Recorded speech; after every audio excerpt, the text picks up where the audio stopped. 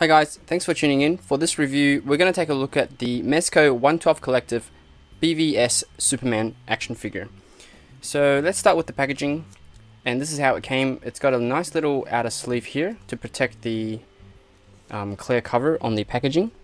So I'll just slip this off, and on the inside of that you'll see this nice glossy clear cover.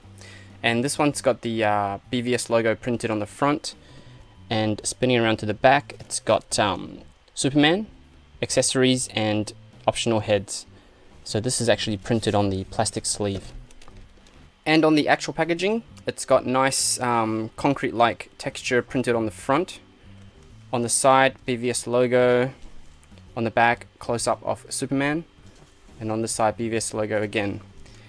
And it does feature a flip open lid so you can see the figure inside. Another plastic sheet to protect the window. So let's crack this guy open and have a look at the figure inside.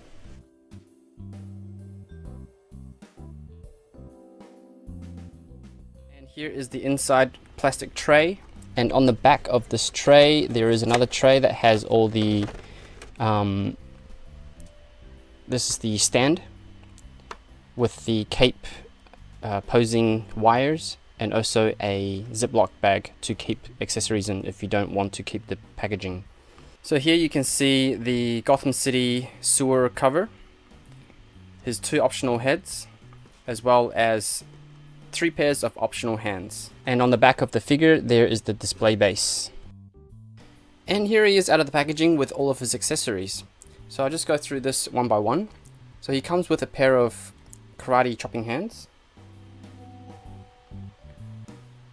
a pair of gripping hands for holding the manhole cover, and a pair of the open grasping hands. And he also comes with a much more stern looking face, and also his heat vision face, and of course the manhole cover, which is very nicely detailed. It's got this nice silver dry brushing over the top of like a copper color, so it looks very nicely weathered.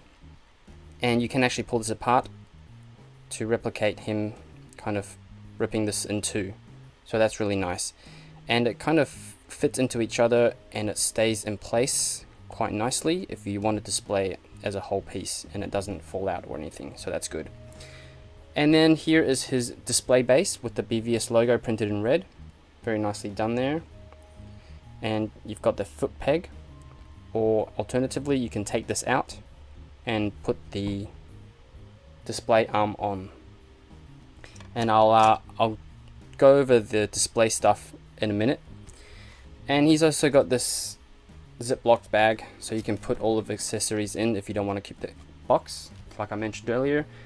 And with the cape management system, he gets this base piece which clicks onto the display arm, and each of these wire arms plugs into this management system base. And he gets 3 short wires in varying lengths. Actually, he gets 1 short one, 2 medium-sized ones, and 2 long ones. And just zooming in to give you guys a better look at the accessories, here is the manhole cover. So it's got Gotham City 1635 designed in there, and it looks really nice. Even the back of it is textured. And now for a look at his optional heads. So I'll just take this one off that comes on the figure. And here is his slightly more serious looking face. And popping these heads on and off is relatively easy, and they fit on the figure quite nicely. And here is his heat vision head. And just to look at the swapping of the hands, pops off pretty easily. And let's put his karate chop hands on, and pops on pretty easily as well. And put his grasping hands on, or holding hands on, so you can hold the manhole cover. So it grips pretty well. And here is a look at the display base with the cape management system wire all connected up. So the display base is quite nice, and this arm plugs into the display base, and all of these things you can pretty much plug them however you like. There's more than enough holes to do different configurations. And then you basically just set Superman up here on the stand, and it grips pretty well. It's quite tight, so he's not going to drop out too easily. And then you kind of just hook the cape in.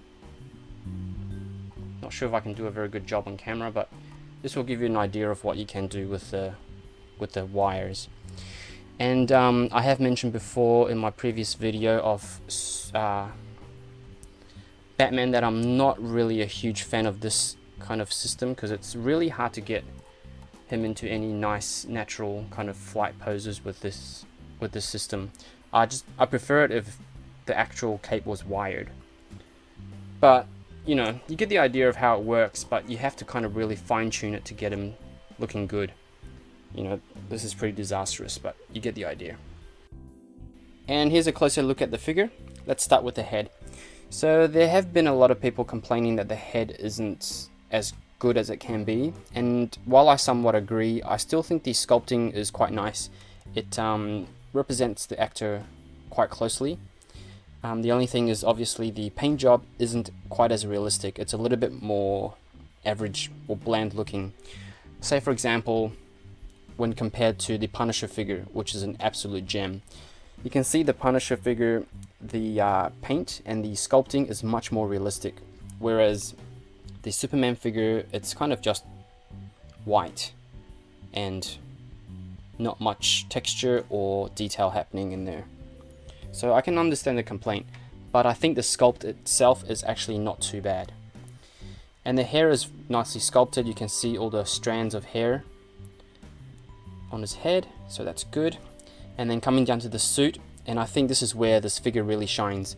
The suit is it's kind of nice. It's got this reflective property to it. If I just spin the figure around, you can see the reflection coming off it. And the logo is really nicely done. It's molded plastic and painted very nicely, and it's got some really lovely textures on it. And the suit even has some ribbing painted or printed or stuck on. I'm not sure how they've done this, but it does look really good. So you can see the ribbing along the body of the figure, and also on the cuffs of his arms. So that's really nicely done. Everything's really tidy. You can see the back as well. The seam is really nicely stitched. Doesn't look like anything is coming apart or any loose threads, so that's really nice. And then coming down to his boots, very nicely sculpted detail on the boots. But there is something a little bit strange happening. First off, I think his feet is a little bit large. It's quite long, isn't it? It probably should have ended maybe there, but it keeps going for another good 3 or 4 millimeters. Anyway, aside from that, the foot has some dirt on it, but the ankles and the calf is completely clean. Well, not completely, there's a little bit of kind of dirt applied on to the weathering, but there's a massive difference between the shoe here, or the feet here, and the shin here. So I'm not sure what happened there, but it's a very minor nitpick. I mean, it's all the way down here, you don't really see it. And then moving on to the cape, it's a very lovely material, nice and soft, and the actual texture is not too big either for the scale, so I think it works really well. But you know, because it doesn't have the wires stitched into the cape, it kind of just flops there, and I really hate using that cape management system that Mezco has designed. And in terms of articulation, he can tilt his head up that far, down that far. He's got side to side tilting, which is good, and rotation all the way around. So he does have a separate neck piece that can move, as well as a ball peg on his head. And for the shoulders, he can lift up his arm that much, and down that far. He can obviously go all the way around if it weren't for the fabric hindering the movement, and I don't want to stretch it too far, but he can pretty much go all the way forward and all the way back, so that's good. He does have bicep swivels, no butterfly joint, and I think he does have a double jointed elbow, so that gives him a good more than 90-degree bend. He's got ball peg for the wrist, so spin and also in and out a little bit, so that's good. And for his body, he's got a diaphragm joint, so you can rotate there. Bit of side to side tilting, but again, I don't want to stretch the fabric too much. And then he can crunch forward that far and back that far, so it's not too bad. And no waist rotation.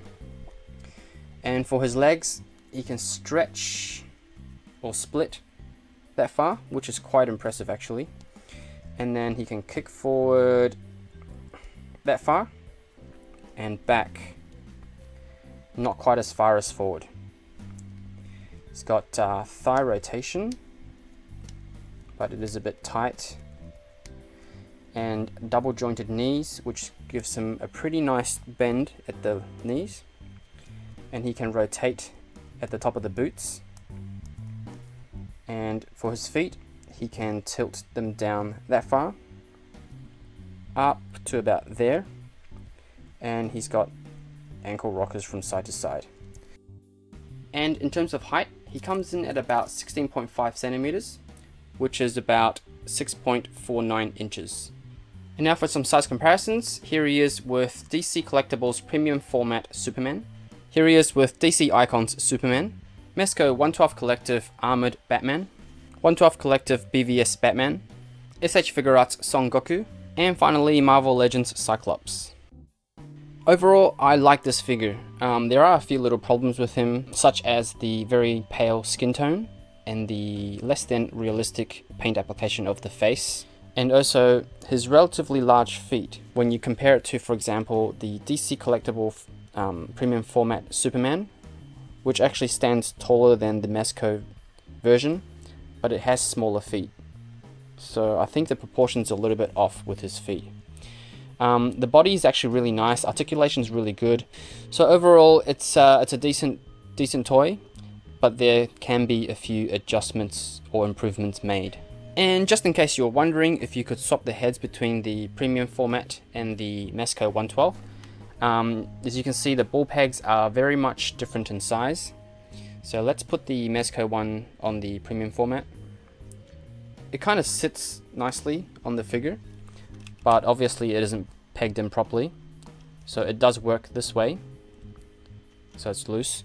But if you wanted to put the premium format on the BvS or on the 112 Collective, it's going to sit quite a lot higher.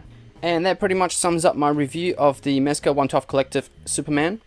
I hope you guys enjoyed the video, and don't forget to subscribe, and I'll see you guys next time for another toy review.